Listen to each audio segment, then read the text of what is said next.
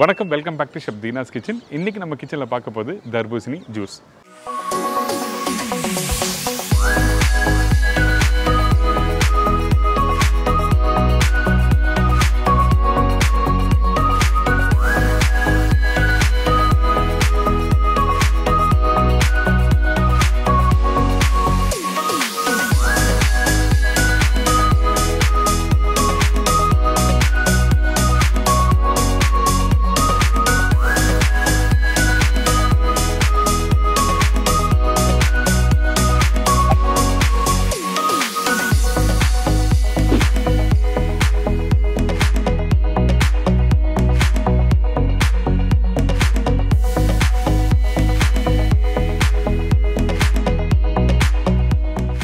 நீங்கள் வீட்டில் தர்பூசணி ஜூஸ் பண்ணும்போது என்ன பண்ணுவீங்க?